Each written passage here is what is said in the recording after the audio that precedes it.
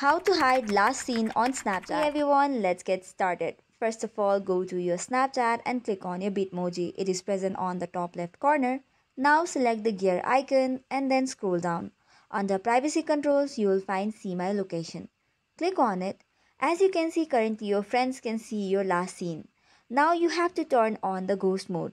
Doing so, you will turn off your location history as well as your last active location. Select on any of the option as you wish and then you will be now hiding your last scene. That's it for today. For more such contents, do not forget to hit the like and subscribe button.